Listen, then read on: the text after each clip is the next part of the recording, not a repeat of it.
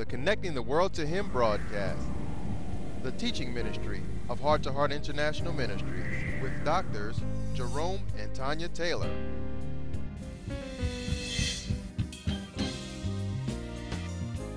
Our assignment is to preach the good news to the poor, heal the brokenhearted, deliver the captive, restore sight to the blind, set at liberty them that oppress, proclaim the acceptable year of our Lord according to Luke 4:18. Okay, come on, let's continue to go with that. Where we at? John 17. 17. And let's look at, we're going to hit verses 20 through 22. It says, neither pray I for these alone, but for them also which shall believe on me through their word. Verse 21, that they all may be one, as thou, Father, art in me and I in thee. Talking about relationship.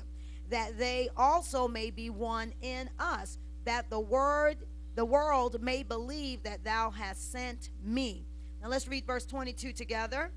And the glory which thou gavest me, I have given them, that they may be one, even as we are one. It's good. Amen. God wants us to be one, as He and the Trinity are one. Amen.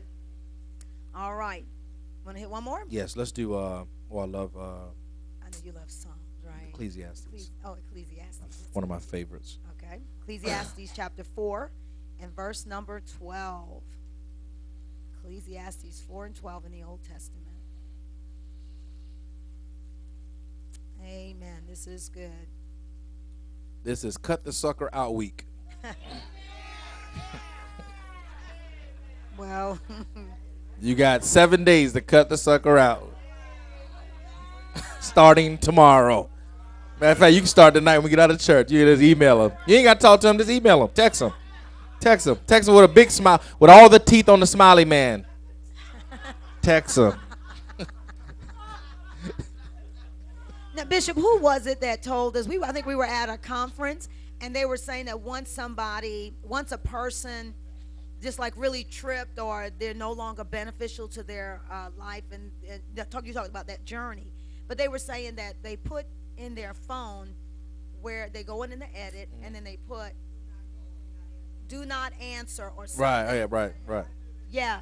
Different people have different little codes, so that when that number comes up, we don't have a way of like totally taking them out. No, you can put their name in. Just don't on the name, like you put the name in. Do not answer. That's their name. Right. Okay. That's their name. Because some of you, that becomes their name, like to the resident of. Okay. All right. Do not answer. That's your name. Do not answer. All right. Do not answer. And we don't need to feel guilty. We'll have to feel guilty that, because there's some people, once Can I give you a revelation with your phone? Goodness. Let me give you a revelation. Give you a little thought. It's your phone. You pay the bills. You can answer when you want to. Text when you want to. Call forward. Text forward when you want to. Well, because the incoming call is coming in. Yes. I'm going to let y'all just think about what I just said. No. You can't let your cell phone control your life. Amen. That's true. Don't let it run your life. That's true. When we talk about people that don't need to be in your life, you'll need to definitely let them control your life. Yes. And when they call you, you don't need to let that happen, because people are interested. And you don't need to let people just run your life and let your cell phone control what your next move is. Amen. I mean, I believe there's, phone courtesy and all that. But some people guess what? Some people don't even deserve your courtesy, because they're supposed to be in your life. Right. They've courtesied me out. Courtesy, not courtesy me out. I've been so courteous when I met you, taking you out to dinner, paying your bills, buying your clothes, buying your family stuff. I'm tired. And what I get in return? Nothing. I am tired. My God. I am, like you said, I am done. So back to our original thought. Do not answer becomes their new name. Just go up under edit on your phone and just put that in where their name is. All right, cool. Look at God. Y'all, how many got bill collectors? How many of you answer all their calls? I thought so. Treat them like you do the bill collectors. Y'all know. Y'all ain't trying to answer them and talk to them. So treat. Anyway, let it go. Y'all don't have to answer when you want to. You know not when to answer the phone. You don't talk to them. You ain't trying to talk to them. Oh, yeah. Ooh, Jesus. Okay, let's. All right. Ephesians chapter 4, verse 13. You ready to move on? Yes, you yes. Good? I'm good. Okay. It's all out. I'm good. Ecclesiastes, baby. What did I just say? Ephesians. Okay, I was looking at okay. That's another one. Oh, Ecclesiastes 4 and 12. Oh, yeah. See, because the harmony of the text. So they're even trying to be one. All right, but we're in Ecclesiastes chapter 4 and verse 9. Number. You want to start at 9? Yes. All right, and we're going to end up at 12. Let's read all of it together. Ready? Read. Two are better than one, because they have a good reward for their labor. For if they fall, the one will lift up his fellow, but woe to him that is alone when he falleth, for he hath not another to help him up. Stop right there for a second. How you going to have a relationship when you got two people in it? When you fall, they ain't there to pick you up. Wow. Because the Bible said that we need at least two people. You know, you need two. You need somebody in your life. Somebody, you got to have a whole bunch of circle of friends. You really don't have, you have to have 10, 20, 30. You need somebody, one or two, two you're going to depend on, one you're going to depend on. But the Bible is clear that we need somebody. You need somebody. So we got to relate, we got to connect with that one person or those two people or whatever the case may be. But watch this, the Bible says two are better than one. You ain't going to make one better than two. Two are better. Why? Because they have a good reward for their labor together. Yes. Which means that if you're in relationship with someone, there's two of us, we're laboring together, we're on a journey together, we're laboring, a good reward is going to happen, your life being benefited by my life being benefited by your life. Verse 10, for if they fall, the one will lift up his fellow. Isn't that amazing? You there for them, you there for them, you there for them, you go through a little something, nobody there for you. Wow.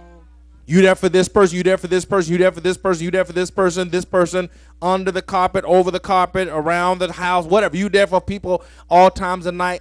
Every sacrifice you can make, you get in a jam, nobody comes to your aid. My God. That's crazy. My God. I had to stand up on that one right there. Yes. I just got to shake myself right there. What you say? Nobody? All these people that I have been for, bent over backwards, sacrifice, given. If I had 5, you getting 2. Come on, 250 of it. And when I'm walking through a little scenario, not that I go through them often, nobody is there for me. Wow. Something wrong, man. Need to check your friends. Check your friends. I mean, check your especially I understand that sometimes you're in divine situation where God gonna have to help you out. But I mean, should be some times where you got somebody you can depend on, man. Amen. At least one or two, man. At least a half a person. Come on. Shucks. My God. Now, Bishop, in verse number 9, I like two. Somebody, half a person. Because we're talking about relationships in general. It says two are better than one because they have a good reward for their labor. Now let's talk about the family household right here for a quick moment.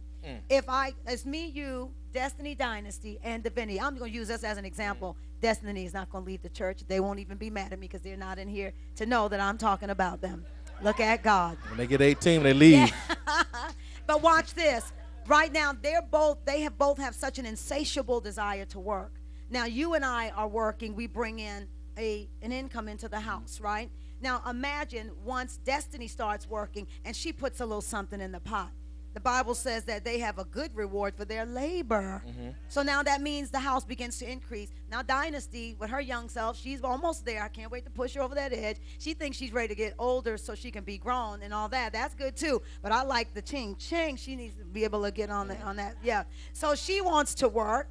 But think about when Dynasty starts working, and she now brings in, as long as we're all living in the same house. Now and let me throw something in there for the throw general audience. Throw it. And when they start working, their room is no longer free. It turns to a rental spot. Yes. Look at God. Look at this. Look at y'all. Wow. Rentalspot.com. Yes. Now you become a business That space owner. they have is a rental spot now. Okay, just wanted to put that in there. That is so good. But then it says, Ain't no more free stuff now. two are better than one because they have a good reward for their labor. Look at that. Now that's another great perspective. Look at God. Maybe that's what the Lord is saying to me about rental property. I'm looking on the outside when I should be looking within. Amen. So, but Rental spot. That's A good. fraction of the lights, water, Yeah, the space, and and I want my money on time. Food. Don't play. Because you will come to your little room and your lock will be on the door if you don't pay your rent.